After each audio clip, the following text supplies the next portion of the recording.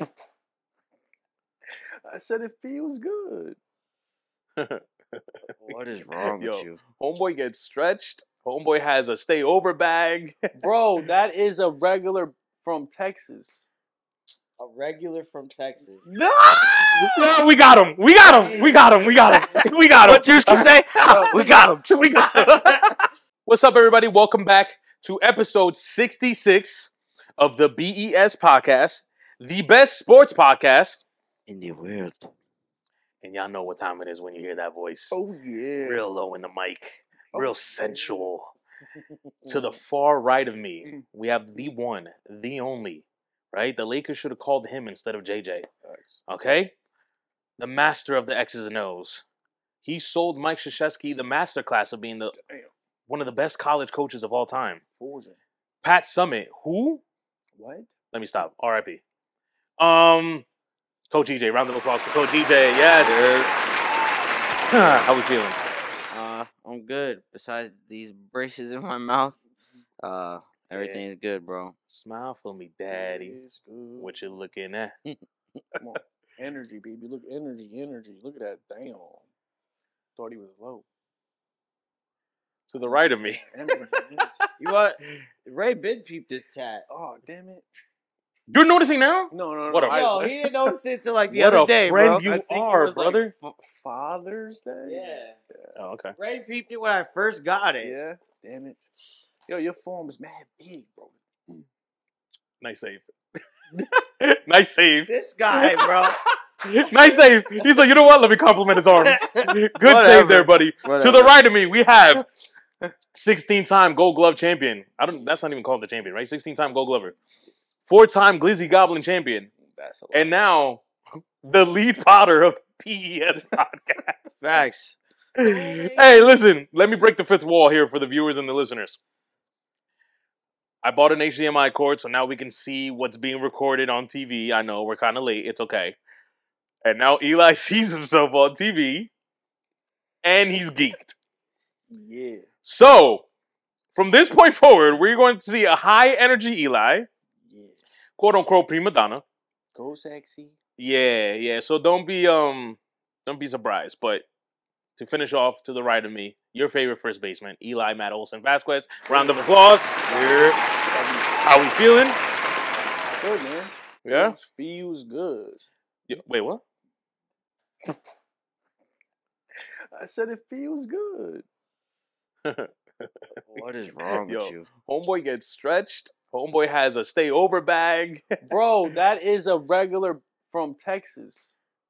A regular from Texas. No! No, we got him. We got him. We got him. We got him. We got him. What you can say? We got him. We got him.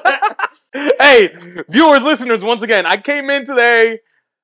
Whatever. Eddie, First of all, sorry. EJ, you didn't know. First of all, ring the doorbell. The little door thing, right? Mm-hmm. Here comes this nigga.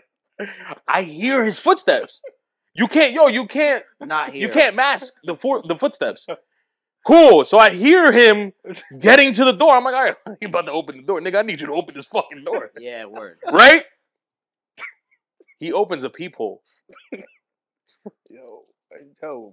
Where I live at, get a little. Yo, who the fuck is coming to your house, bro?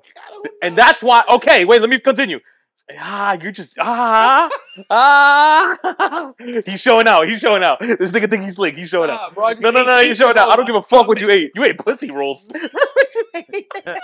You ate pussy roll. That's what you ate. Okay, cool. Open the door. I ask him, did you just look through the peephole? EJ goes, yes, I did. What else am I supposed to say? Hey, yo, dog. I walked by him. I said, we're not doing this today. Nah, I'm Yeah. not doing this today, right? Cool, we come in. I forgot what the conversation starts.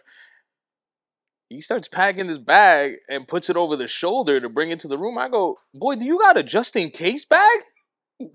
Where have you been staying at, bro? What's her name? Bro, He's like, well, what's the stupid shit you tell me? Nah, bro, it's the same bag that's been here for... I have yet to see that bag in this living room. bro, it was sitting right there. One of the videos, one of the pods, it was on the couch, then it moved there, then I put it on here. It was making its way to my room. You were making your way.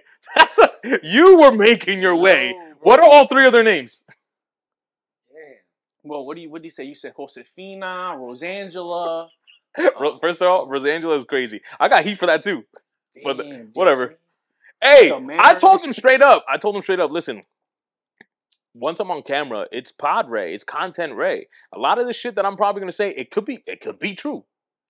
But I'm here to make content. Yeah. And if you're calling me because of this, I did my job.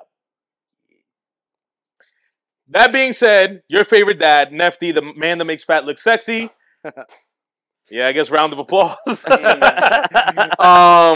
Guys, 13 minutes in, even though like half of that is just jibber jabbering. Dios mío. NBA draft? Yeah. No, got it. No. NBA draft was this past Thursday, wherever it was. Wednesday, Thursday. Oh, it was a Tuesday this year, correct? Or by the time this by the time this episode comes out, either audio or video, last week.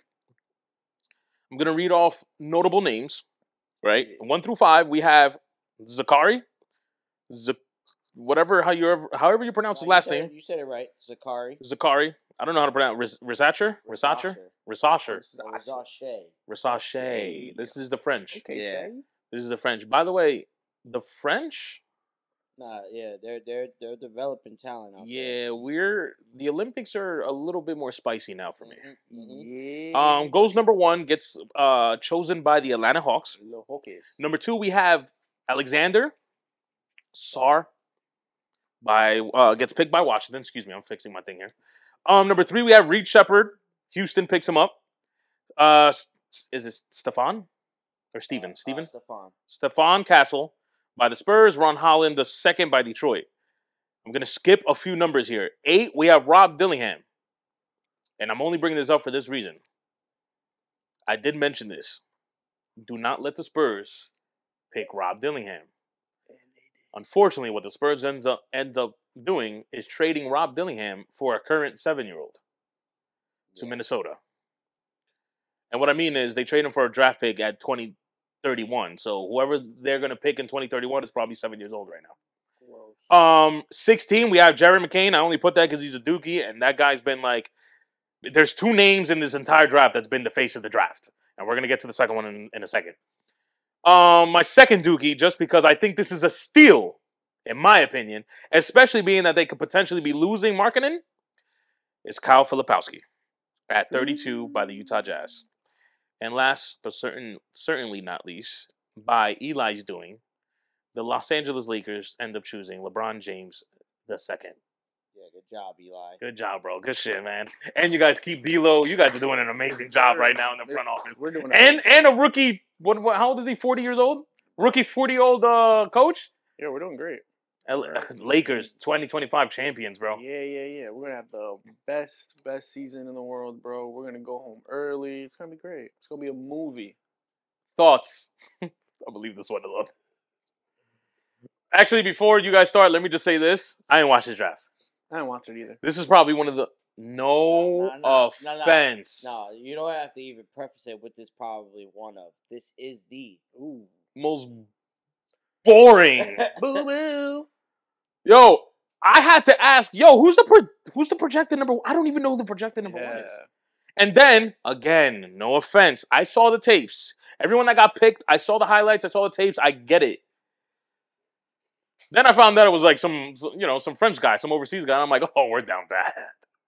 Yeah, we're down bad. Yeah, you're absolutely right. And I think, what was it? The French dominated the top 10, right? Or some shit? Yeah, or just the Europeans? Yeah, Europeans. Yeah. I do think, whether Eli believes it or not, I think the Lakers won the draft. With that one pick. Oh, and You got Dalton Connect. Yeah. Connect. There we go. Sorry. Yo, That's and a nice name. and you could plug him in right now. He's literally gonna be JJ Redick 2.0. That's how he's gonna probably a young JJ Redick. Yeah, a young JJ Redick. Well, he's older. He's older. He's like 25, 26. But he's like 6'6", 6'7". He can rebound. He can defend a little bit, and he can score. Yeah, he can shoot, and he can get to the rim.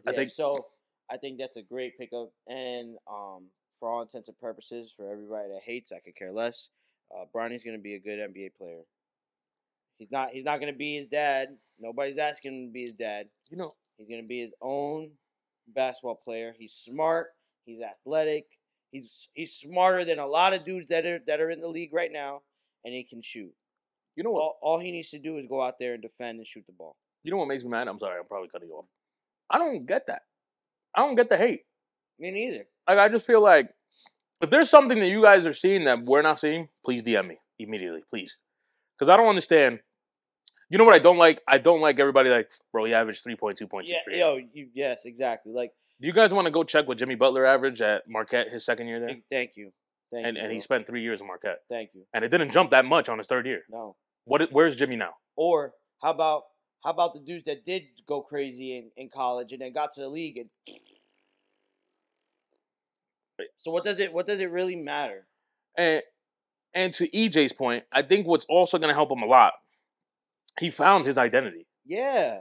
He's not, I'm just picking a name here. I'm not picking on this player. It's not like it's Rob Dillingham thinking like, yo, I'm about to be the MJ in the league. And bro, no, you're probably going to be at most Klay Thompson. Yeah. No, Bronny knows that he's, I don't know, what people compare him to, like Marcus Smart or like. He was saying like he like wants to compare himself to like Derek White. Yeah. Holiday. And if you know that already. A perfect archetype for him to match. Not only that, it's what we're going to. You're That's the reason why the Knicks got Macau. Yeah. It's players like that. Exactly. You need the dual threat players now. Exactly. The ones that could get 2-3 steals and probably drop 20 on a given night. Yes. Yeah. You need that. So, I do really think that the Lakers came out. You ended up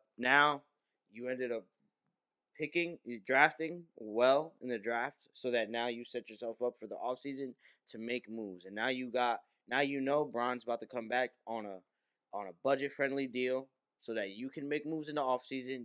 You got D'Lo coming back. You don't know what you're doing with D'Lo, but the fact that you have him signed back, now you really can make moves. Like, you're not out here just sitting there with your thumb up your butt. Yeah. Now, the question is, who do you get? Yeah, that's the question. This is where the hard work comes in now. Oh, I do want to make note. I didn't put it out there. I think OKC also got a good pick. They picked the dude from Oakland, the shooter, the white boy. Oh yeah, he's on the summer league team. I thought that was tough. Oh, I also like the you don't have it up here, but my guy Morant, he had a little funny thing on Twitter because of what's his name? Oh, Zach Edey. Yeah, from Purdue. Yeah, I think that was a nice pickup for them. Yeah. I mean, I just feel like it puts what's his name, Jackson at the 4, where I think he'll thrive better at. Yeah. Not saying he can't do it at the 5 because he can. My only concern with that is the spacing offensively, right? Because like Zach Edey's really gonna be in that paint. Like you really not going. That's a lot of the criticism. True. And for John Morant, I really just for John Morant, I'm not really worried about anybody else. John Morant loves to freaking get into the lane and stuff like that. So pick and rolls. Yeah, how's that spacing gonna work out? But I do think, in a sense, like it helps him out because now John Morant can literally like throw the ball in and see what Zach Edey's gonna do. I think if he could simulate what he did in college. Yeah. I think like I said, we don't have a guy that can go get the ball, put it in the hoop. Healthy. Just go hit up Stan Van Gundy and ask how the 2009 Magic did it. Yeah, facts. Yeah. Like that. All right. Oh, anything else? Sorry. My bad. Any other picks? Oh, I mean, I understand. So let me say this, right? It actually really made me sad because I really wanted to see him in San Antonio. But I understand the trade because Castle is similar to Rob. Yo, exactly. Like, so my boy is a Spurs fan, and he hit me up about it, and he knows I was big on Rob going to San Antonio. Yeah. But Castle and Rob are the same player. Castle's just bigger. Castle's 6'7", Rob's like 6'2", 6'1", and I think Castle offers more in a sense of like versatility. I could put him on a bigger guard, a bigger forward if I need to. Okay. But what I do think Rob wins like immediately because now he goes into Minnesota. You could just come off the bench. You just have to score. You don't got to do anything else. And that was the other thing. Someone brought this up, and I'm like, this is a very, very good point because even though they're similar, they are different in two things. Castle, and this might be because he came up in UConn, Castle is I don't want to limit him to this because it could change in the NBA, but he is more of like playbook type guy. Yeah. And that's what probably Popovich wants. He's a high IQ kid. While Rob is like, yo, that's cool, but give me the ball and I'll drop 15 in 2 minutes. Right. So, but that works out for Minnesota because now you can literally plug him in as he's your sixth man now. He's your Tyrese Maxey, your Emmanuel Quickly. Hey, and that's a good. I'm not saying they're similar. Please don't, not you guys, them, because they want to chop these words up. Yeah. That's a good backup for Ant. Oh, hell if you lose that little spark, no, bro, we got Rob doing that coming in, bro. And I think also for Rob, like, it's also good in a sense, like, you're going to play high-level ball right away because Minnesota's going to be contending. Mm-hmm. You're able to learn under Mike Conley, who's a seasoned, great NBA vet to learn under. You got to, and Minnesota's up and coming as far as the market and stuff. So I feel like Rob, the Spurs put Rob in a really good position.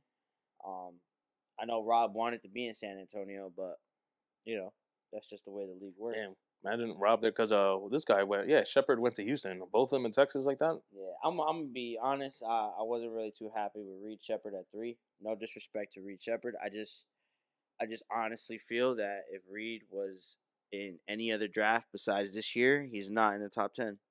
There's nothing to me that he is a glorified right now, maybe a better version of T.J. McConnell. Oh, I was about to say Tyler Hero. Nah, Tyler Hero's bigger than him. Damn, Shepard is that small? Yeah, he's only like 6'2", 6'3". I don't even know. I didn't even look like that to me. Wow. You feel me? So, and I mean, I have my issues with Tyler Hero, but Tyler Hero, yeah, he puts the ball in the hoop. You feel me? There was that one year in the playoffs where we thought even still Miami's still like, yo, we're not letting go of him. I hope Reed Shepard proves me wrong. Yeah, no, of course. I hope he proves me wrong. Everybody on the draft. I think a long term, I don't understand. I don't see how the pick fits. You have a plethora of guards already in Houston. So how is that supposed to work? You got Fred VanVleet, Jalen Green, the other there's a bunch of young guards out there. Wasn't that Mosley, right? Isn't Mosley one of them or some shit like that? I don't know. You know what I mean? So I just don't see how that works, personally. You think he's trying to do a Boston Part 2 over there? Maybe. If that's what Udoka's trying to do, then bro, you got it. I'm wrong. But I don't know. Because I mean, and it's kind of like the makeup, you know what I'm saying? Yeah, it seems like that's what he's trying to do. You got your guards, you got your long wing players, You got the one guy with what's his name, Sagoon. Yeah. I mean, all right. The one big man, yeah. How you feel about your boy going to Philly? I'm gonna be honest with you. I think it's pretty cool, right? I think it's cool in the sense that him and Maxey are probably gonna hit it off. Pause. It's gonna be a fun backcourt to watch, in my opinion. It's just that it's Philly, and that organization just doesn't know how to manage their players very well. So that's the only thing that I feel bad for them.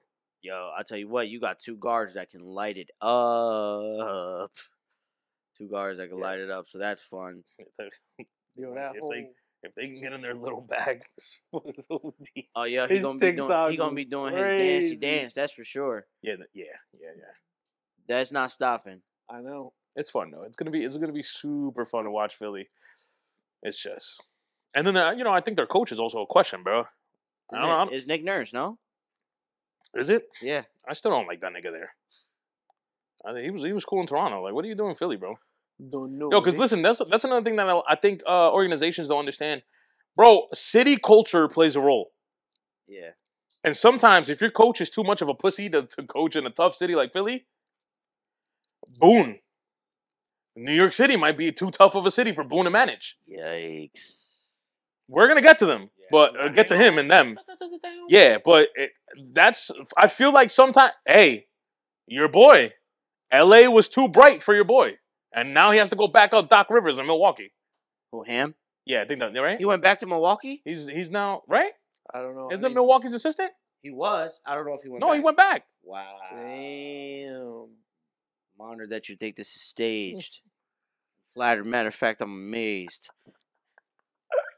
Start to the summer, man. This shit is a doozy. All right. Still kind of in the draft, but now we're going to talk about a lot of the bigger names and a lot of the dudes opting out. We'll start with your boy, LBJ. Yeah. We know why, but I'm going to ask just in case. Any thoughts is LBJ leaving? I don't think so. Yeah, I don't think so. Yo, unless he pulls some crazy. No, because you know what's going to piss me off? Bronny, stay right there. Yo, that's what's going to piss me off. You did all the... For listeners and viewers, if you think LeBron is leaving, you might need to go check yourself. Actually, no. Check in. Check in. Go check into some psychotic... He's not going to have this whole hoopla, draft Bronny, and then be like... That'd be crazy. Bro, he's set to get $52 million next year. Yeah, nah. He opted We are out. pretty sure it's trying to give more for the cap space. Yeah, he's coming back. So He might pull a Shohei. Can you defer in that, man? I don't know. Well, who knows? He might be. We didn't know in the MLB and niggas doing it. He might be. Yeah, first. I guess you're right. PG-13.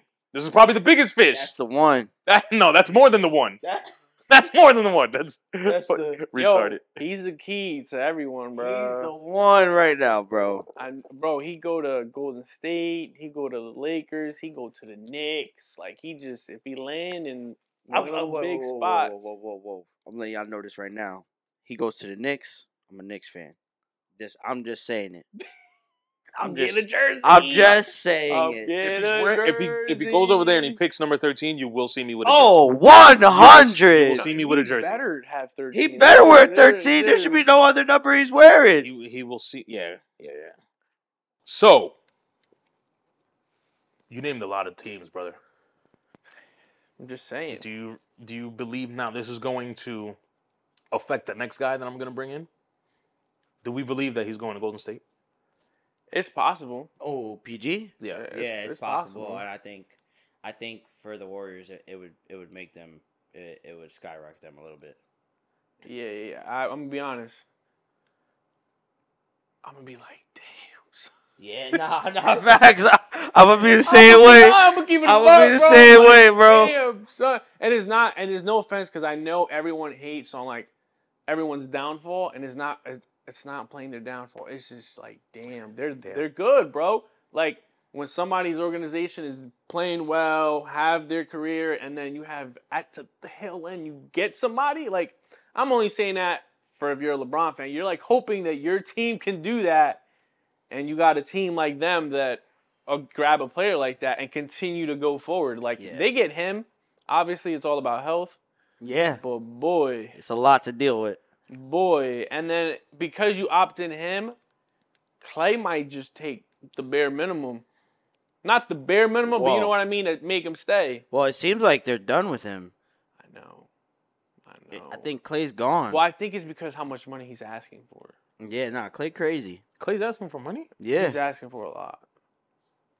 Clay crazy. He's asking more than what he's worth right now. Bro, you're asking for yesterday's price. What Fat Joe say?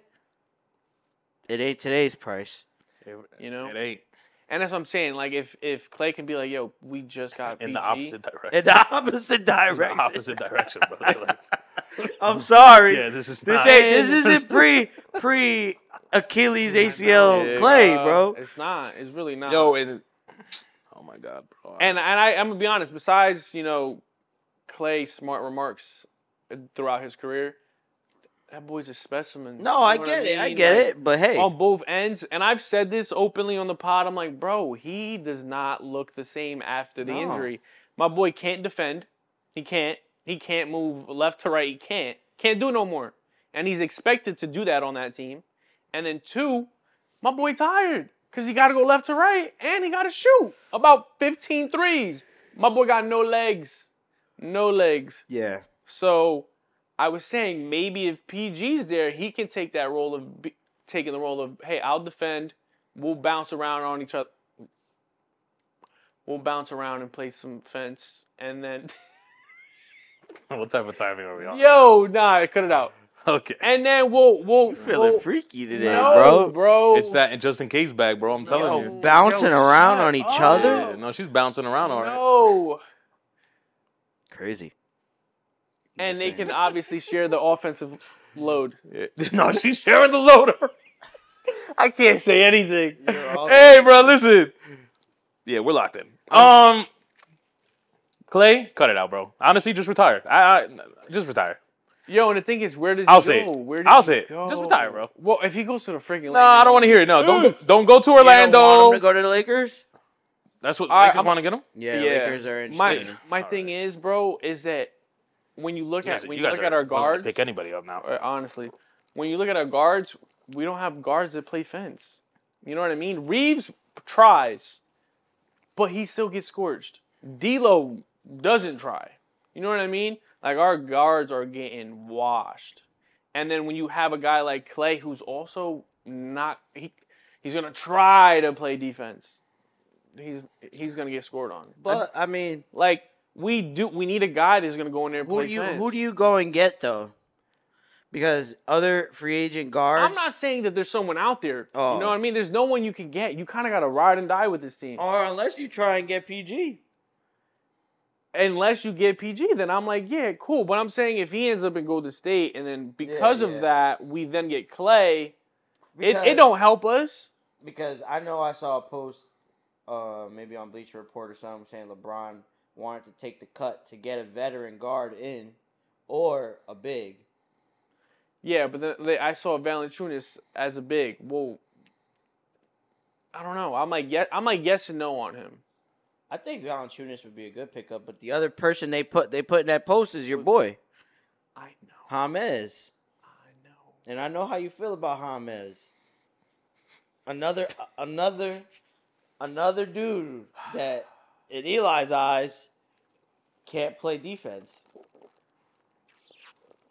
If you can't play defense to Eli, you're trash. Yeah, no, exactly. You know what it is, It doesn't matter what you can do about putting the ball in. If you can't play defense, I'm sorry, but just don't play the game. Don't play the game. No, bro, that's not what I'm saying. I'm just saying where was Reeves in the playoffs? You know what I mean? If you're not gonna play fence, you better score. D'Lo, like, if you don't play fence, you better score. Like, Clay struggled. D'Lo or James Harden?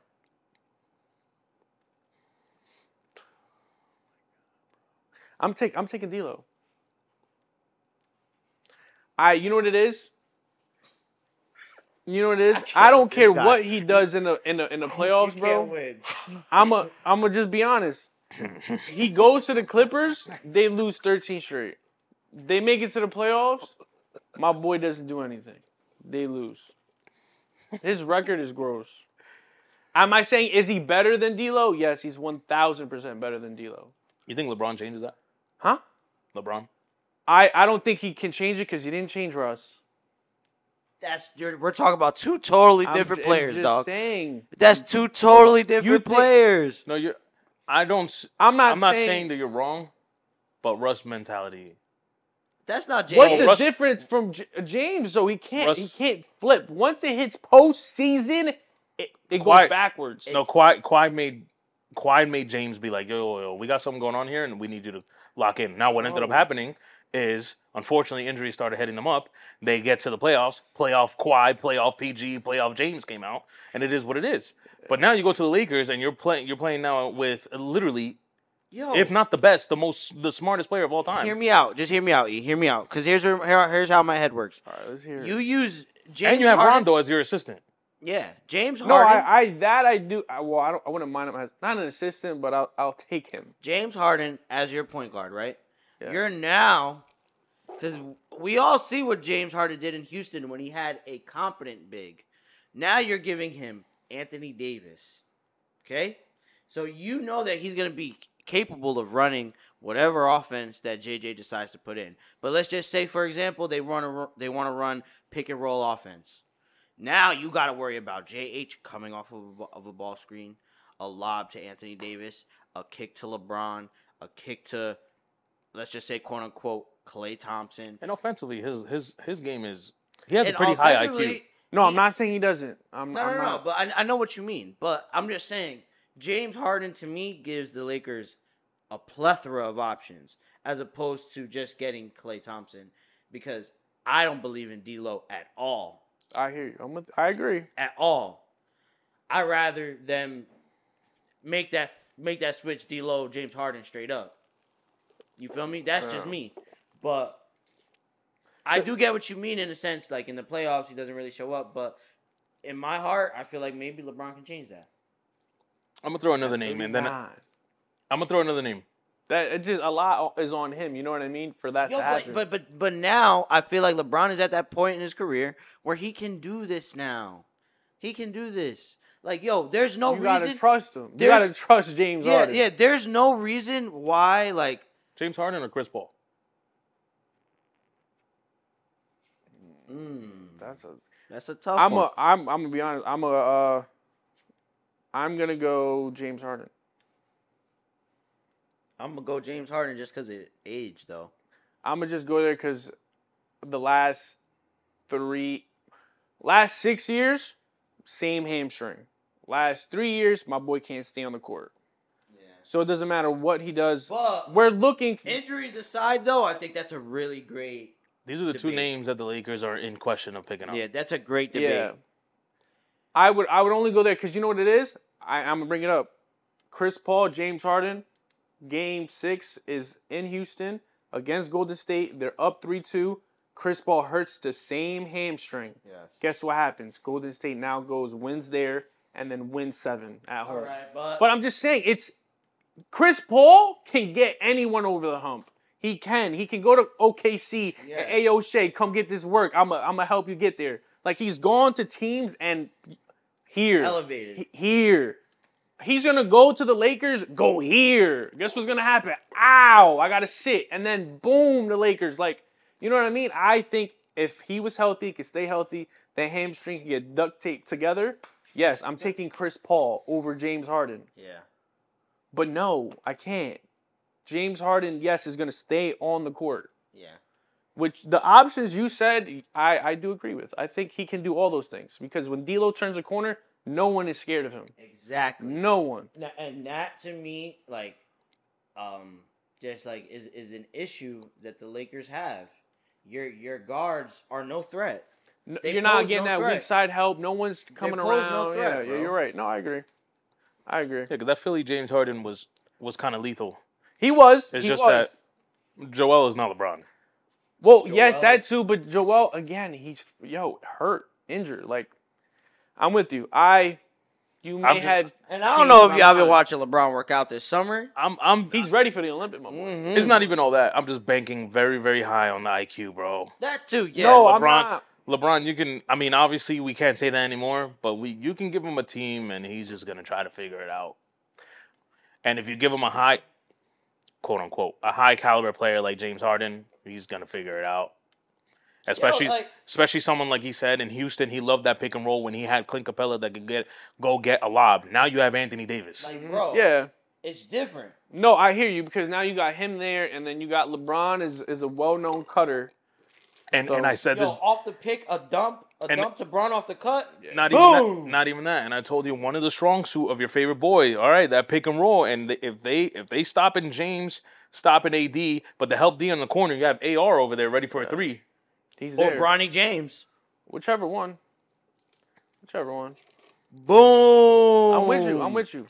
You may have changed my perspective. Or no, screw all that. Dalton Connect. I'm telling you. I'm with you. I've seen the highlights. Yo, I had to go back and listen.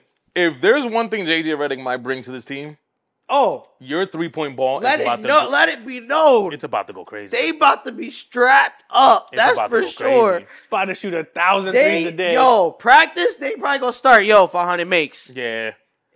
Damn, they gonna be like, damn, coach, you ain't moving. They're gonna be the only time you hate shooting. We're not running today, coach. Damn. My bad. Clay just retired. Yeah, sorry, Clay. Yeah. Sorry. Because you know what's my other thing with Clay? Let me not downgrade him like that. I'm just gonna say this and then we can move on. It's just that, bro, your entire career was in Golden State. You built such a great chemistry in Golden State, and now everybody wants you to go to these teams. And cool, the way you play can help them out. Like maybe you can help Orlando because you can shoot. But people really just completely forget the fact that chemistry plays a huge role on the team. Wow. And if I just dump you in Dallas, if I just dump you in Orlando, or what was the other team? Obviously the Lakers. There was another team they said too. I forgot who it was. Cool, you could hit 2, 3, 4 threes a game, but what is that going to do to the flow of the offense? Yeah. And that's why I'm like, Clay, honestly, if you're not saying, you did it, dog. You did it. You did it. Yeah, man. You got 4 rings. It might be done. It just might be done. Listen, I just tore my ACL for the 2nd time. I'm done. I'm done after this. All right, bro? Sometimes you just got to know when you're done. It's just, it is what it is. It is what it is. Moving on. I got a few personal / relationship question for you guys. Awesome. All right? Let's shake it up from sports. Both of you guys have been in a relationship. I'm going to assume that both of you guys have fallen in love, right? Do you think liking someone is more important than loving someone?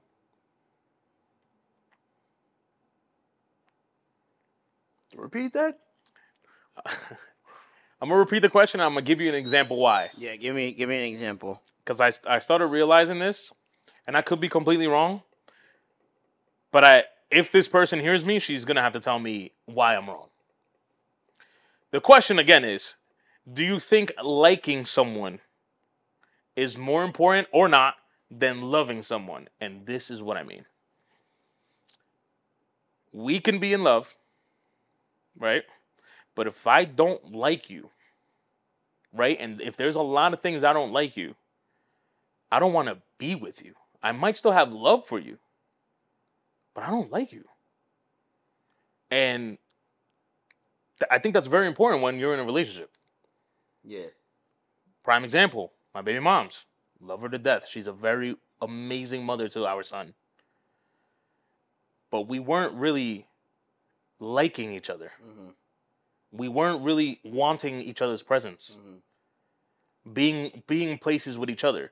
We start making plans with other people and the other half is excluded. So that I'm trying to say is, we weren't friends. That's probably a good way to put it. Mm-hmm. We were lovers. We loved each other, but we weren't friends.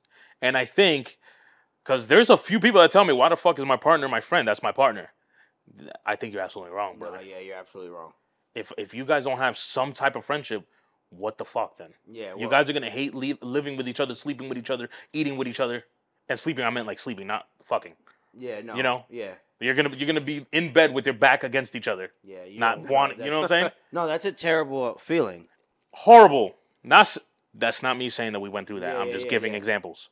So then once again, is it important to like someone, or is love enough to be in a relationship? I don't think love is ever like just enough just to keep a relationship. You know, I think there's a lot of people that try to force it, or they choose to be oblivious to, you know, the signs of like that the love is not enough, because like you said, I do think that there are times where you can be with somebody and you've grown to love them because you've been with them for a long time or whatever, but in your heart, you're gonna start to realize, like, man, there are things about this person that, like, maybe I don't really vibe with, or that, like, I don't necessarily agree with that. And, you know, sometimes people can take it the wrong way, and you start to dislike that person. Mm-hmm. And that's where I think it becomes, like, you might be right. Like maybe important to keep the love fresh. That's how I feel. Like is important to keep the love fresh, because you got to make sure that you like the person that you're with, because if not, you're definitely, the love that you do have is going to start to dwindle. It'll never be the same if you start disliking that person. You get what I'm saying? And I think you guys embody that very well. Yeah. You and Ashley. Thank you. I appreciate that. I mean, I think, like, not to, like, toot our horn, but I feel a lot of times for me and Ash, what has gotten us through our hardest times was the fact that we were able to back on us being best friends first. You know, like for all intents and purposes, like, people be like, damn, like, you're with Ashley all the time. Like, yo, that's my homie. First and foremost, like, I've noticed the biggest things in my life, accomplishments, downs, the first person I talk to is her, because before anything, like, you know, she was my homie. She's been my homie since the start. And see, and right there, that's what it is. I've been told, again, it wasn't. This is examples. This is not towards me. I don't want people. I've been told that no, my partner can't be my best friend. That's my partner. Nah. My best friend is XYZ, and I go to this person to whenever it's my issue. And right there, it's like, nah, yeah, that's tough. You're telling me when you have a problem, you don't even go to your partner first? That's tough. And Ray, to be honest with you, bro, that's a lot of people. That is a lot. A lot of people. That might be the majority. No, yeah, it's the majority, bro. And this is why. And like a big thing that me and Ashley, we like a big core value of ours is like, yo, difficult conversations are when the most growth happens. If you and I can't have difficult conversations where maybe I'm gonna be uncomfortable or you're gonna be uncomfortable, then what are we doing? Yes, and you know why? Because difficult conversations are not only just emotional conversation. A difficult conversation might be me and you have to sit down and have to calculate if we can afford this mortgage. Yeah. That's a difficult conversation. Yeah. And if we can't have a conversation as to why our love is not intact, then why the fuck am I going to get in a mortgage conversation with you? Exactly. There's levels to it, for real. That makes sense. Makes a lot of sense. Yeah. But one thing that I do say is people live a delusional lifestyle. And sometimes... Oh, that's a pod for a different day. I know exactly what you're talking about. No, you feel me? Like some people, like they... You feel me? Like they feel that, you know, the life that they're living in their head is what it needs to be. But in reality, in order for you to be with somebody, you gotta find a way. Have to find a way. If you really want to be with that person, you gotta be able to make that shit work together. It can't be, oh, I'm gonna live my life this way. You live your life your way, and we still gonna be together. Because that shit doesn't work like that. You're hitting. We definitely do have to leave that further. Because the thing is, there's so many avenues in what he's talking about. I know. Like, we can... Girls, don't get mad at me. That could be a girl who she thinks she's in a very cool or a very great relationship because everything is being given. Oh, he buys me flowers. He buys me, pays for my car, this and that. So to her, the relationship is dandy. Ask the gentleman how it's going. And vice versa. Let me not just put it on the girls. Because then there's relationships, right, where the guy is in love of being in the relationship. He's not in love with the girl. He just can't be single. Yeah. So in his mind, oh, I'm with this girl. My life is great. But no, bro. You're not even happy or in love with this girl and not knowing that you're just toxifying the relationship. Right. And that's why that's a pod for itself. That we could be here for hours. Yeah, bro. This type stuff I really could get into. Yes, I get into this. Where the moms at? Yo, all right. The moms thing, bro. Let me tell you, the moms thing is we're having a conversation. Fuck it, I'm gonna say it. We're having a conversation about girls. Yeah. Just girls. Yeah, we'll leave it at that. Let me not put myself out there. Just girls. And a specific female was wearing quote unquote baggier pants. And the baggy pants,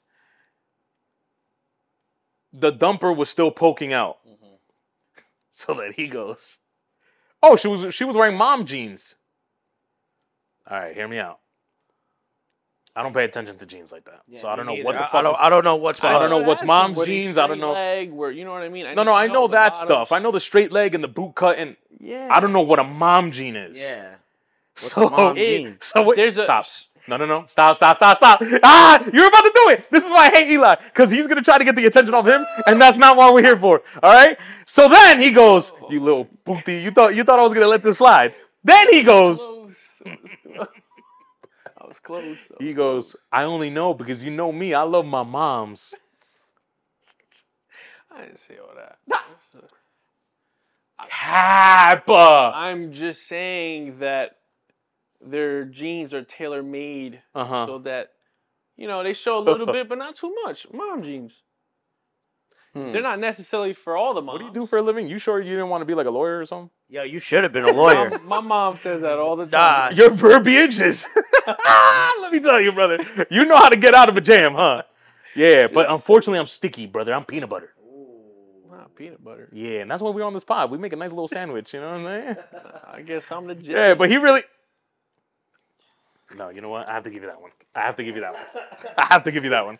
Hey! Oh, man. You really tried to sneak away from that one. You really tried to do that. Not with me. Not I. Right. Yeah, he really threw that at me. Pause. Talking to me. You know me. I love my moms. I'm like, what the... Okay. Another real quick personal question. Can you guys... It's actually a dual question. Can you guys spot the flirt? Like the person or like when somebody's flirting with you? It is both. So let me break it down. The first answer I want. EJ, if you see a girl flirting with Eli, can you spot that happening? 1,000. Okay. The other flip side is when you're in a conversation with a woman and the woman is... I'm noticing that the woman is flirting with you, but you don't notice that the woman is flirting with you. Do you notice? Like, I know I said that, but in your mind, do you notice that? I will say, as I've gotten older, I've gotten better. When I was younger, I was really oblivious to it. Okay. I'll be honest. I think my mind just wasn't really paying attention, to be honest. But I think as I've gotten older, being more cognizant of it, because, sorry women, but some of y'all are devious. They talk about us. Yeah, you know what I'm saying? No disrespect, but it's some of y'all are devious. Let me not put it on all women, but some of y'all are devious. Yikes. I think now as I've gotten older, I definitely pick up on it a lot more. Don't ask me. Well, we know you, bro. You gotta pick it up. up. What? She was looking at me. What? I don't be noticing anything. I don't. No, notice. and yeah, no. It's no and no for you. I know it's no and no. No and no. Yeah, it's no and no. You know what it is? It's my unspoken riz, baby. No, that's exactly what it is. Nice callback, brother. That's really nice of you. Professional plotter over here. Yeah, word. Way to flip that. Yo, he's on give him the show, bro. He's on different type of timing, bro. Just because he can see himself. And his just in case bag. Oh, I'm gonna find out this girl. No, I'm gonna find out this girl, bro. Get off the you might get a text. Oh yeah, so I heard about this just in case bag. Oh, bro, it's just in case in Houston, Texas. I was flying in and out. Whoop, didn't even know. Flying in and out. Moving on to baseball. Right? Before we get into talks about specific teams, I wanted to play something for you guys. Right? I watched this TikTok, and I want to play this for you guys. Forearm, come on. Energy. All right, let's see here.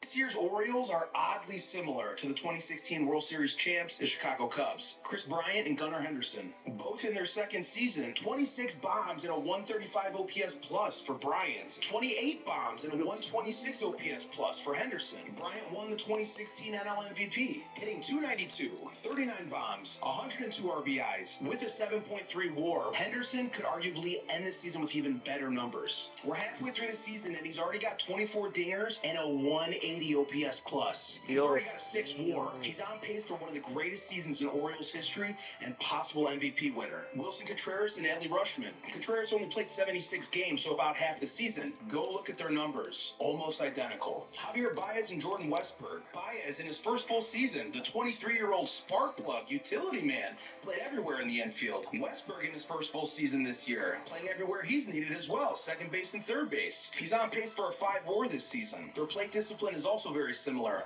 A lot of whiff and a lot of chase. John Lester and Corbin Burns. Both these teams went out and signed a veteran in the offseason. Lester ended the season 19-5 with a 2.44 ERA, finished second in Cy Young voting, and started Game 1 of the World Series. Burns has been phenomenal thus far. He's 8-3 with a 2.28 ERA, and should also be in the running for Cy Young. Credit to Theo Epstein and Mike Elias for being the brains behind this blueprint. And if you want to bet on the Orioles this season, don't be an idiot. Bet on Cut. It's peer-to-peer. So all right. I'm not going to give you a free promo like that.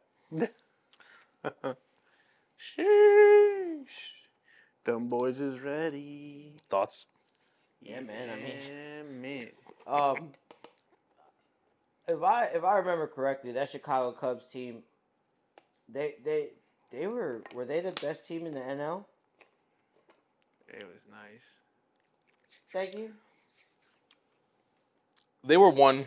They were one, right? I think that was, what was that? That was 2016. So that was the year after the Mets lost in the World Series. The Mets were still the Mets. San Luis was still San Luis. They weren't, and the Dodgers, obviously. They weren't the best, but they were. Yeah, they had a magical run, you know? I think that Orioles team right now is better than that Cubs team. I'm agreeing with you because of this. I see the similarities, and it was a lot of statistical shit, and I get that. But this is where Ray, the eye tester, comes in. Because he mentioned one thing, and I get it. I get that those two are the same. The plate discipline that Baltimore has is not the plate discipline that those Chicago Cubs had. Javi Baez was swinging at anything. Yeah, that's what I'm saying. All right? Anthony Rizzo was swinging at not anything. He wasn't, but Anthony is a little bit more disciplined than what he is then. Yeah. Like Anthony now. Now, obviously, this year is a whole different fucking story, but whatever. And they had dudes like, I think Jason Haywood was on that team. Don't talk to me about play discipline with Jason Haywood. Yeah. They had some good utility guys. They had guys that knew their roles. Yeah. I feel... Don't forget Chapman was their closer. Oh, yeah. Chapman was their closer. I do feel that the Orioles... Well, these motherfuckers have that dude, the Dominican guy, or whatever his name is. Yeah. Mm-hmm. I just think that the Orioles 1 through 9 are studs. Fam, all of them. No breaks. They lead the league in team home runs. They got 7 players with 10+ home runs. Yeah, bro. They're studs. Every single one of them. Anthony Santander, Adley Rutschman, Gunnar Henderson, Jordan Westberg is a stud. Yeah, he just came out of nowhere. Yeah, he's a stud though. And then they got the rookie kid Cowser coming out of Cowser. He's been playing probably a month and a half. He already has 8 or 9 home runs. Cedric Mullins is a vet. Yeah, they got Cedric Mullins. Now, I know he didn't do well, but don't forget that they still have the kid Holiday. Like, if he finally starts picking it back up, now they have another young kid coming in. Mateo's nice. I do like Mateo. They're studs. That all of them can just do their jobs really well, bro. And then you got electric arms. Grayson Rodriguez, electric arm. I like Grayson. Corbin Burns, he's that guy. We should have picked him up. We should have gotten him. He's that guy. I asked for it. He's that guy. The contract that we were willing to pay Snell, we should have gave it to him. And the crazy thing is he doesn't throw a lot of pitches. No. He has a nasty cutter, changeup, and he gets to work. I like Corbin Burns a lot. And he eats innings. That's very important. That's true too. Yeah. For those that don't know, eating innings is very important. I watched them pitch when I went to Fenway's opening day. Yeah. Bro, lights out. Yeah. Jeez. 1 run he gave up. He pitched 8 innings. All right. Now, I'm just gonna go into the next question instead of asking now. Are they real? Is this a real team we're looking at in Baltimore? Yeah. Yeah. I mean. I feel like people downplay matchups in baseball a lot, but I do feel matchups in baseball are huge. I mean, this is a perfect timing for them to. Yeah, this is perfect timing. I just, depending on who you match up with in the playoffs. Well, you're absolutely right, because I think right now the Orioles are like, in the last 6 games they're like 2-4. Yeah, that's what I'm saying. Playing against like Houston. And Houston's no good. Yeah. They've been waking it up, but. They're too far behind to make any noise. One team you have on here that I know is for real. It's Cleveland Guardians. They're for real. Hey, I just checked. Yo, every other year, bro. It's like 1 year they're great. No. But this year, they're for real. The thing with this year, right? Because 2 years ago we met them in the playoffs and we beat them in the playoffs, right? That year was because, to me, they were just driven by the top names. The J. Rams, the Naylor brothers, the closer, I forgot the closer's name, the Dominican guy. Jose Ramirez. Yeah, J. Ram. Still there. Going to work. This year, it's kind of Baltimore-ish. It's just that they're just like locking in. Yo, I saw a stat. Stephen Kwan, in the past 16 games, he's batting like 480 something. Damn, he's on a tear. And not only is he hitting for contact now, okay, he's hitting for power. He's like the American League Luis Reyes, but he hit for power. No, and don't let him get on base. Oh yeah, he's stealing that motherfucker. He's snagging it. He's stealing that motherfucker. He's snagging it. Yeah. Listen, I'm only gonna go up to 8 because honestly, after 7, it's like whatever. But I'm gonna read 8 because they are playing very well. Right now, the power rankings, and I put a few of them up here because I want to talk about these particular teams. 1 is Phillies, 2 Orioles, 3 Yankees, don't know why. 4 Guardians, 5 Dodgers, 6 Braves, 7 Brewers, 8 Red Sox. Now, the 6 teams that I have here, we already spoke about Baltimore. I'm going to move on to the next one. Phillies. I do think the health of Bryce Harper and Kyle Schwarber now puts that into question. Okay. But when they're healthy, they're one of the best. Yeah, like I said, they just got to get in. Yeah, and they just got to get in, and they're starting pitching problem. rotation, lights out, bro. Well, I think that's the scary part. They're like this because of pitching. Yes, yeah, their pitching is elite. Like none of their guys. I mean, besides Bryce, Schwarber's not really Schwarbering. Trey has been hurt, and I think he just came back. Castellanos has kind of been non-existent. Yeah, Bryce has been carrying. Yeah. Oh, and Alec Boehm. Alec Boehm has been doing his thing. Yeah. And then I don't want to disrespect most of the other guys, but obviously we're going to be looking for the big names, and if the big names are not doing what they're supposed to be doing, right? Yeah. I'm with you guys. It does look a little shaky for them. The only thing that I feel like it helps them out a little bit is that the National League, when it comes to the top teams, it is a little scarce. I mean, I did a pretty good job with having 3 and 3, but what I can say is the 3 in the American League is not the only 3. Yeah. The 3 in the National League that I have up there might be the only 3. Yeah. All right, Baltimore, Philly. I'm gonna leave them last. You kind of already said Cleveland, so I kind of already have your point with Cleveland. What do you think of the Guardians? Wow. No, besides them going up and down, no, I think they're legit. And I do want to say we own them, but as of late, we ain't owning anyone. We ain't owning anyone. We're going to be shaky. But no, I think Guardians are going to be legit. They could definitely take us off. Baltimore could definitely take us off our hump. We are struggling. Atlanta. Dudes are struggling out there, bro. I don't know. I think what really hurts Atlanta is Acuna. Yeah. Not having Acuna, he was slumping a little bit, but I told someone early in the league, Acuna's not. There's an injury. Now, was it a leg injury? I don't know, and then ended up being unfortunately an ACL injury. But it looked like something was off with Acuna. But what you lose with Acuna, not all, You lose everything. Bro, you're losing batting average. You're losing homers. You're losing hits. You're losing 70 freaking stolen bases. Defense. I'm going to be honest. Yeah. What we saw from him last year was going to be hard to duplicate. Like, you had guys 20-plus home runs. You had about 5 of them. You had him go on a freaking tear. Like, I'm just saying, it's hard. No, Ellie already has 40 stolen bases.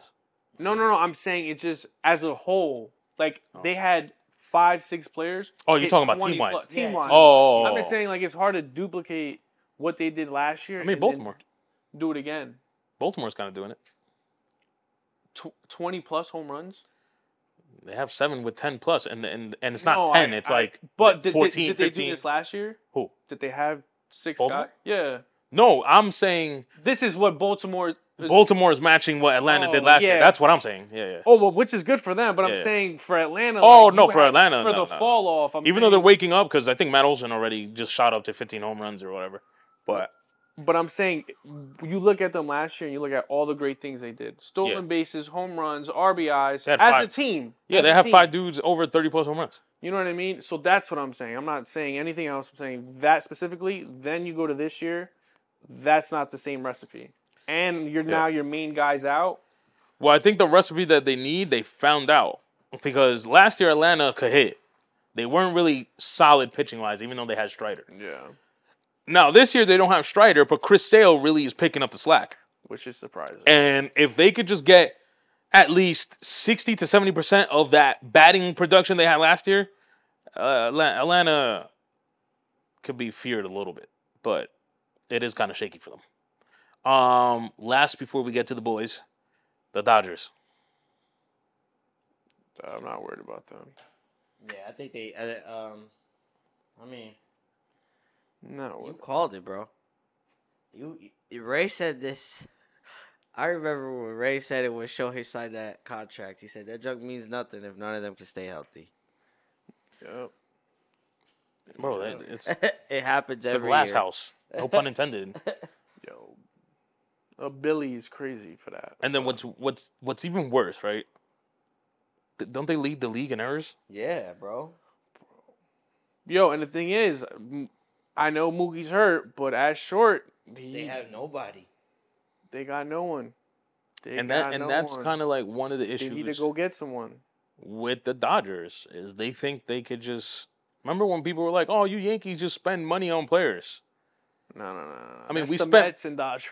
The thing is in the 2000s, yeah, we spent the money, but we spent the money where we needed it. Yeah. You know, 2008, we needed a pitcher. We needed a first baseman. We needed 2 pitchers because we got AJ Burnett. Yeah. You know what I'm saying? In the early 2000s, we needed a lot. We didn't have a third baseman. We lost Ventura and all them niggas. Yeah. We go and get A-Rod. Yeah. You know what I'm saying? The Dodgers, you guys spent $1 billion off 3 pitchers.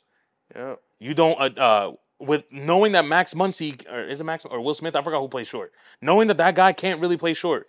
Nah, they have a bunch of They rotate and Muncy should not even be playing third. Like he needs to be DHing. He needs to be DH. Yeah. He can't be out there, bro. So it's just kind of like I get it. You're going for the big names, but a lot of times the big names is not what gets you over the hump. Yeah. Especially when now you're in a stretch where dudes is hurt. Yeah. You're leading the league with errors. People are not playing in their true positions. Yeah. It's usually the opposite. You have a bunch of guys that know their role, and then you have that one guy that sticks out. You know, they have a top heavy and they're loaded. All right, fine. You shoot your clip. Can you reload? Yeah. Nah, you can't. So guys like Baltimore, where they're 1 through line heavy. They got the dual magazine on. They ain't running out. And the other thing about the Dodgers is I think in baseball you can feel it when the team is like, oh, this is a championship team. Like with Baltimore, if you go watch a Baltimore game, you can feel like, damn, these guys. Yeah. Not only are they good, but they're together. They like each other. They like playing with each other. You know, us before this slump, we had the grit, we had the swagger. You know, it looked like, damn, this could be a championship team. You could say that with Philly, but Philly is just, it's just a city thing. They just always have that swagger. You know what I'm saying? To EJ's point, now he's saying that, if you go out there and look at the Guardians look like they mean business. Yeah. When you watch the Dodgers, you're just watching the Dodgers. Yeah. You're watching the stars, and I feel like, I mean, no disrespect to Shohei, but like, I'm getting this vibe that everybody's just like, let's just watch Shohei. Bro. Right. I mean, that's what I'm saying. They're a one-trick pony. I'm gonna bring that back up with someone else because I was completely right again, and I'm gonna bring it up in a second because now we're gonna move on to our boys, the New York Yankees. Before we move on to Eli's points, are we real? We sitting on a fence like Humpty Dumpty. All right, and this is just. I think I texted you guys the other day when I was losing it. This was second day with my braces. You were going through it. My boy was like, they gonna catch his heat. Yeah. They gonna catch his heat. I definitely was. I was on one, watching the game, and the team that played the first X amount of games, 60. That team's for real. These guys that Aaron Boone has out there right now, we don't even know who these guys are. I don't know what he's doing. Who is Jahmai Jones? And why is he in the lineup? I don't know. Who is Phil Beckford? Why is he pitching? Who are these guys? When we have guys that are proven. It's kind of like, no BS, bro. I feel like it's like they're trying to self-sabotage. Like, we can't be that good. We can't be that good. Let's start losing games. What? This is not the same lineup. This is not the same team that's playing. It's not. I look at him, I'm like, what? And again, I'm going to say it. Why is Trent Grisham batting 5th or 4th in the lineup? Bro, they just actually let me bring this up. I just saw them release the lineup. Let's see today's. While you're having this. Like, it makes no sense to me. It literally feels like we gotta lose this one, buddy. Sorry. Like, what are we doing? He's tampering with bets. And like, you want to know what else too? I'm gonna say about this. How lucky are we that we have a guy like Aaron Judge? Yeah. Had it been like, imagine if that was like, I don't know, like A-Rod, and A-Rod had to go out there and be the only one producing, and he then had to go and see Trent Grisham going bat or Jahmai Jones. At what point is it going to be like, yo, like, are we trying to win games? Or are we just out here just fielding teams? Yeah, it's gross. It is gross. You get what I'm saying? Like, these are the questions I ask myself. If I'm Juan Soto, I'm going to be like, whoa, damn, why the hell is my manager not playing the best players that he could each game? He might start. Are we not trying to win games, or are we just out here just trying to fill seats? Like, what are we trying to do? Yo. That's why he didn't sign. Oh, my fucking we ain't God. done yet. I hate that. I hate the yet. whole... You feel me?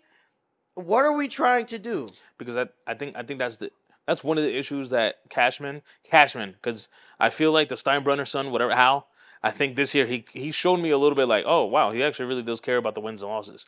Cashman, I think, is more like, bro, how can I just build this team where I just fill in the seats every day? And then his puppet Boone is kind of just doing whatever. And we said this at the beginning of the season for the two top teams. For the Dodgers and the Yankees, you can stack this roster however you want. But your two probably most important player when it comes to the playoffs is your managers, and I don't believe none of them. I don't believe the dude in LA. And I don't got to say shit about Boone. Right? Bro, and it just sucks. It just sucks because what showed me, and I'm glad that, yo, Stroman, by any chance, if you see this, don't apologize. Nah. If you should have never apologized. Now, I get that your captain spoke to you, and that's your captain. But no, you're absolutely right. Glaber, cut it the fuck out. You're being a pussy. Right? And the reason, and what I'm bringing up, right? Remember, I said Glaber feels like one of these guys that kind of is just like, we have Judge and Soto. It doesn't really matter how I'm probably performing, right? He hits that home run. Did you guys see how he looked at Judge?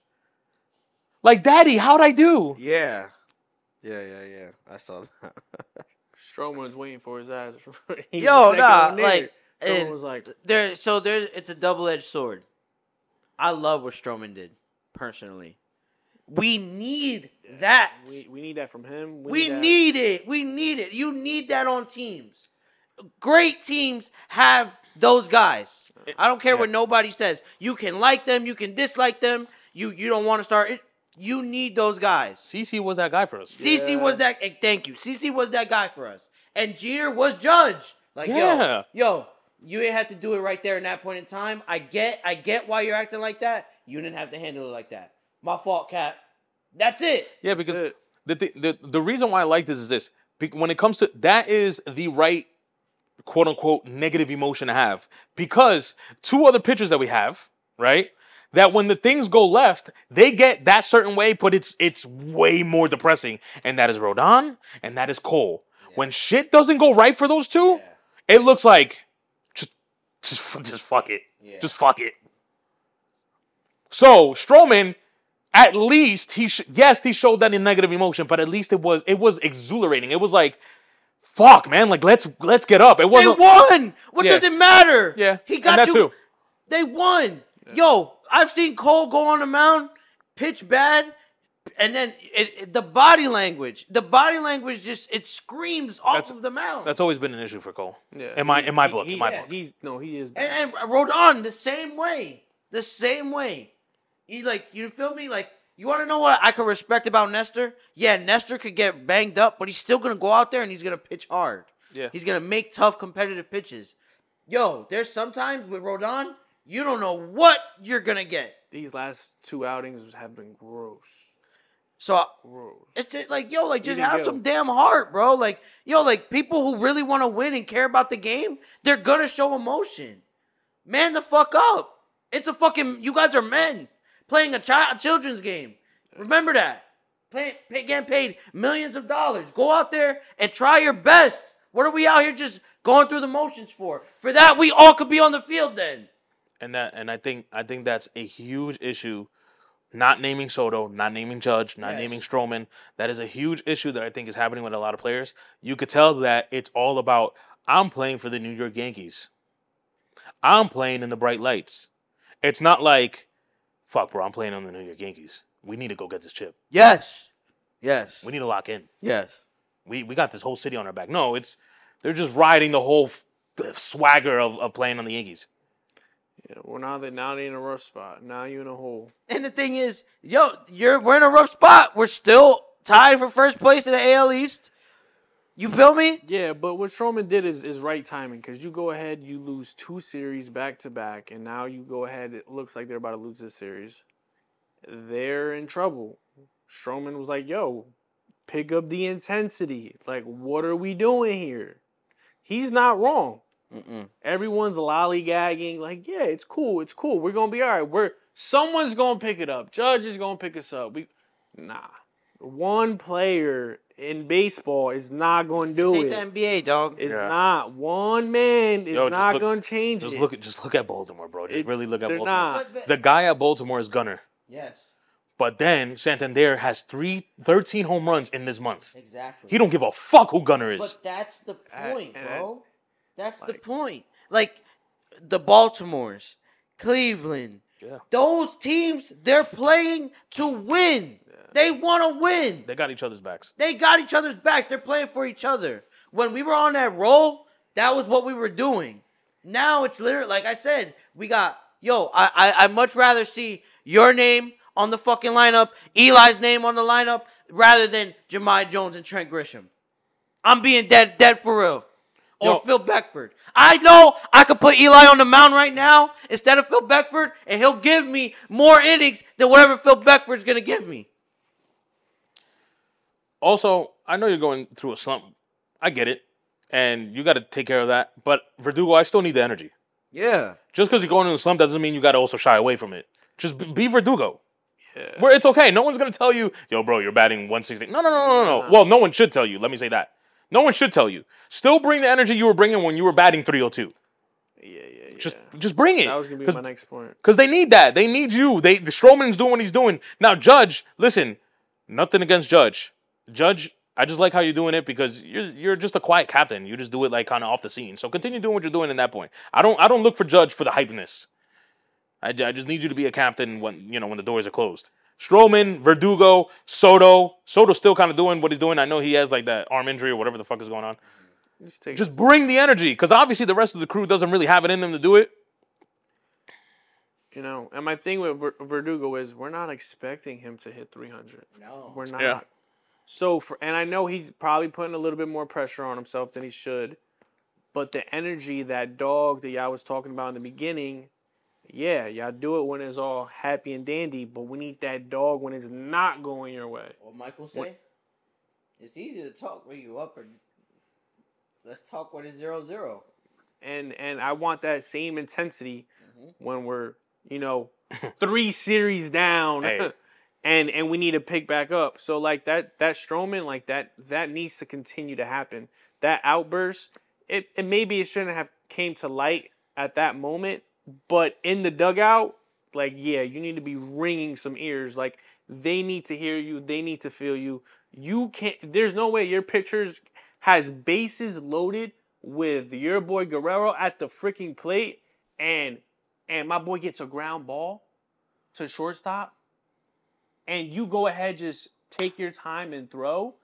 That should not happen. Yes, pick up the intensity. We are playing the Blue Jays, and I have bases loaded, 1 out. Help me. Don't make it seem like I'm the only one pitching. I'm the only one playing for the team. That's my point, bro. And I think that's why I'm like, yo, no need to say sorry. Turn the double play. Get it going. That's my point. Like, get it moving. Yeah, okay, you're in a slump, bro. You're struggling, bro. But, hey, my boy's dealing. Yeah, I'm off these Yankees, bro. Yo, Because, like I said in the beginning of the season, it's awesome. They looked great when they were playing well, but that shit means nothing if after the All-Star break they can't do it. So that's where I stand. And they just need people like, sorry, Eli, because I know you're that type of guy. Stay off the stats, bro. Just do me the favor and just stay off the stats. There was no need. I said this weeks in and week out. Cole should have waited after the All-Star break. Yes, bro. Cole's pitching today, by the way. And we'll see how that works out. If he bounces back, all right, I'll shut up for another week. But it's the Blue Jays. Cole should have waited. Listen, we get it. We want you back or whatever. Schmidt went down. Okay, cool. But let's give you a little bit more time. Keep getting some reps in. We got you at the All-Star break. We had, at that time, dudes were rolling. Gil was Gil. Stroman was doing his thing. Like, Gil. Dudes were rolling. We don't really need you right now. Just lay back, right? Yeah, because at that point, we shouldn't have pulled them in. At this point, you would have been like, all right, well, we got to bring him in now. Because Gil, the past 2 games, rocked. Nestor can't get past 4 innings. And Rodon has been getting lit up. Rodon first inning is one of the most horrific things I've ever seen in my life. Every first inning Rodon pitches, it's immediate 4 or 5 runs. Yo, and I don't get it because it goes 4 and then it's 0-1 and then 0-0 and then he's out the game. So I'm like, bro, can you get going in the bullpen? Like, what's your warm up, bro? Why are you not sharp from pitch 1? Why does it take you 4 innings to get going? I had a boy named Cece who knew he would pitch a simulated 2 innings before he got on because he knew my stuff is not in sync when I get on the mound. And that's what it is right there. You have to know that. That's exactly what it is. What is the issue? He doesn't know. Go ahead. Rodon doesn't know before he steps on that mound. He doesn't know what's gonna happen today, and that this goes back to what EJ said last week. It's confidence. Rodon probably steps on that rubber. Whatever happened right before in the bullpen warming up, he was not confident at his stuff. Now he's going into the first inning. James Duran or whatever the fuck the guy named in Boston when I went to watch the game gets a double right off rip. They're scoring 3 runs in the first inning. Golly. Now kudos to Boston because I know Boston is on a run right now. Yeah, they are doing their thing along with like the Mets. The Mets are doing their thing, and now Toronto's fucking. They decide to wake it up on us too, but it's. We had this issue in like 2015, 2017. I don't remember what it was. Where it was a confidence issue. Gary Sanchez didn't have confidence. Gleyber Torres didn't have confidence. I didn't really hear it with Judge, right? And then if those guys don't have confidence, you think I'm gonna look at Didi Gregorius and be like, "Yo, yep, I need 32 home runs for me." I know, bro. I know. Nah, I'm with you. And the thing is, every like it's like dominoes, like a bunch of soft. I don't even want to say it, but one goes down, they all go down. Like no one wants to stand up, and Stroman's that guy. Like, bro, I'm not folding. I'm gonna pitch my ass off. Y'all gotta pick it up. I am not wrong. Someone told me, and it's showing his ass. Someone told me when I kept saying, "Yo, I really want Snell," I was obviously wrong about that. And someone's like, "Fuck Snell, I want Stroman because that's the attitude we need in New York."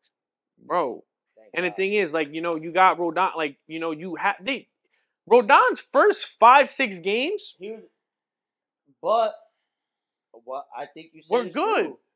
He probably was confident. He was doing the right warm up. He probably got complacent or nonchalant because they were winning. Oh, I don't gotta warm up that hard. It's whatever. Boo! Yeah, and you know what sucks. You know what I also think plays a role? Because Nestor benefited this, and now it's coming out to light for a lot of them. It's also very nice when you're on the mound, knowing that your team is probably going to score 8-9 runs. Yeah. And now we're only scoring 2. Well, bro, this is the MLB, tight. Bro. If you don't think teams are gonna like adjust to the lineup, we gotta adjust to them too. That they're gonna pitch to us differently. Then what are we doing? Yeah, bro. Now that things are like holes in the lineup, now it's easy to pitch around Soto and Judge. Now I don't have to go at them. I don't have to go at them now. And obviously Stanton, not having Stanton is another, because Stanton was doing his thing. Yeah, no. It shows. It shows. Doing his thing. Because, but batting 240, but it's also the presence. Because if I'm a pitcher, to Eli's point, sorry, and I look, damn, the inning is over now. I got to go pitch this inning, and my 1-2-3 batter is Soto, Judge, Stanton. Yeah. It's different. I get Fuck.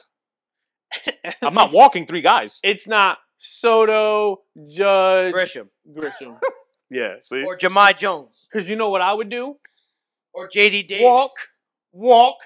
All right, let's go to war. Yeah. And I'll handle this. And Brimson Jones and whatever his name is, I got it. Double play. Yeah. That's what happens. That's a fact. Double play. Double play. Then you got... And then you get a strikeout. And then you get a strikeout to inning over. Inning over.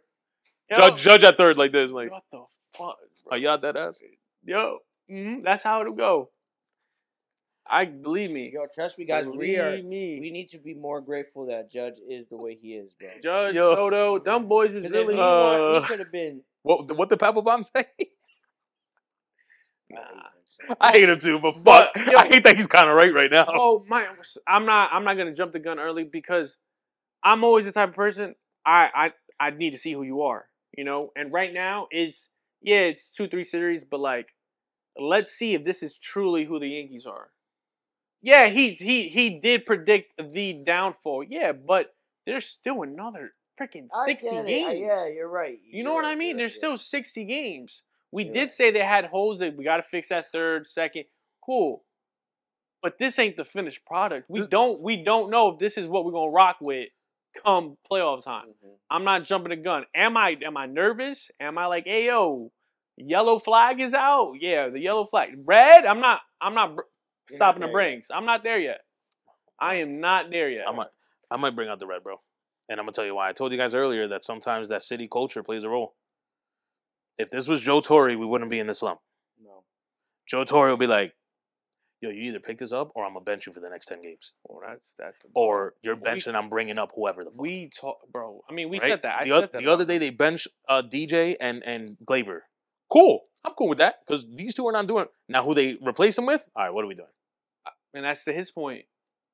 That is to his point. What are we doing? And if this was Joe, I might even say Girardi would have done better. Yes. Yeah. Girardi might have handled this better. Yeah.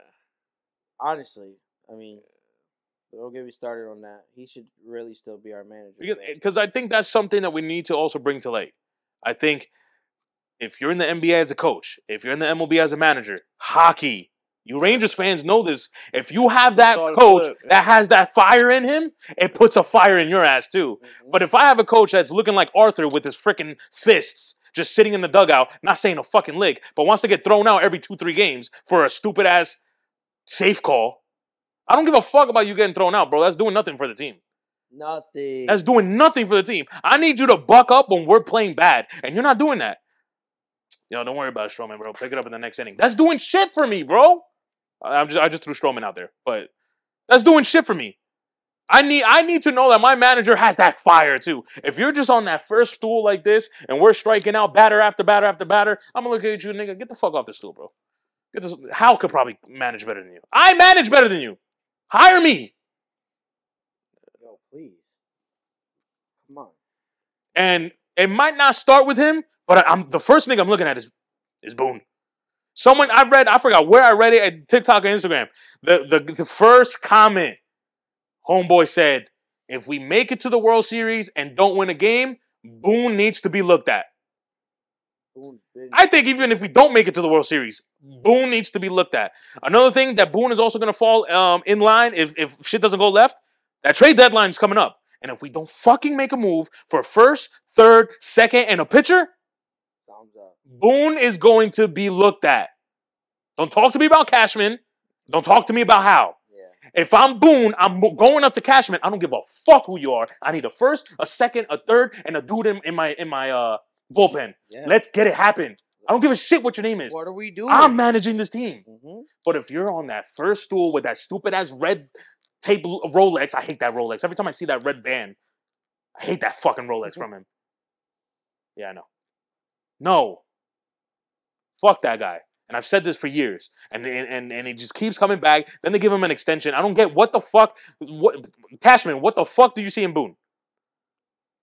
DM me, please. Somehow find this clip and DM me. I need to know because I don't get it. And I don't get how first of all, I don't get how the horrific season we had last year. Now we're pairing it with the last 2-3 weeks that we have now, and you still don't think it's Boone. Now, it's not all Boone. I get it. It's not all Boone. but Boone has to be at the top of the fucking list. I don't get it. That's all I have. Yeah, that's all I have too. I'm tired of talking about them. Yeah, this is probably going to be, unless they turn it around or whatever. Even if they turn around, I'm probably done because Yeah, I don't want it to be like, oh, we're back at it because Yeah, the Yankees no, are back yeah. on top. I need to see me, Ray, because of my eye test. I need to see something that will really make me feel like, oh fuck. How I feel about And that's why I'm not jumping the gun. You know what I mean? Things need to happen before you know what I mean. Before I'm there, You have because the right approach. if this was no trades, they're playing like this, and it's freaking late August, I'm gonna be like Ray. Yeah. You know what I mean? But if they make a couple trades, then they turn the leaf after All-Star break, and they're playing solid ball, I'm gonna be like, all right, we're all right. But I do agree with him. Even if they go ahead, make a run, make it to the World Series, I'm still questioning Boone. Yeah. How I feel about the Yankees right now is how I feel about the Rangers. The Rangers, everybody's talking about, oh, we have a whole bunch of cap space, so much we can do, bro. It don't mean shit if you don't do nothing. It means nothing if we're gonna lose to the same freaking teams in the playoffs. It means nothing if we can't beat the teams that are in our division. It means absolutely nothing to me who we sign, bro. Who we get. The perfect example just won an NBA championship. How many seasons in and out do we hear? Time out. Boston's gonna show up to the playoffs and lose to whoever. How many years did we say that? 6. And then this year is finally like, oh fuck, they got it. They got it. I mean, it took them 6. I will say this because I was for work and stuff. I've been watching like a lot of film on Boston, a lot of Joe Mazzulla stuff. Which, by the way, Joe Mazzulla, I gotta apologize, bro. You actually you are smart. We gave him the kudos that. Yeah. No, I know, but actually, like deep diving into like what he had to. Remember how you were saying like he wasn't putting them in the right sets? I don't know if I totally agree with that anymore. Who Joe in the right Mazzulla. sets? Like putting the Celtics in the right sets. Well, it was late game. Anything with him, late game, I felt like in the beginning, I felt, he's butter. It's just the late play calling that sometimes they get put in a position. If you keep it close, he struggles. Yeah. But to his point, he was like, hey, if he plays to his strength, which is we're going to win by 10 to 15 points, he doesn't. He doesn't. We don't have to worry about his weakness. No, so he's gonna play by his strengths, which is what he does really well. Yeah. So the finals that Boston lost to Golden State, I rewatched that. I rewatched all the games, and Boston actually played not bad, but JT had a couple bad games, but I think what they ran into in that series was Steph was just on a different level. It was kind of like on some. I'm not trying to compare it to, but like on some LeBron shit. No, 100%. Like he just went bonkers, right? One man show. And there was the year before that, they lost to Miami in the Eastern Conference Finals, Game 7, I believe, and that was just, I felt like there were plays that game that could have went either way. Boston had some really bad turnovers in the like down the stretch in the fourth that gave Miami momentum that allowed them to beat them. Years prior to that, they ran into LeBron. So like, I think now being able to watch those films and look back on everything, like Boston had their opportunities to win, but they had some tough roadblocks in the way, and I feel like the way that the media did them this year when they won the championship was wrong.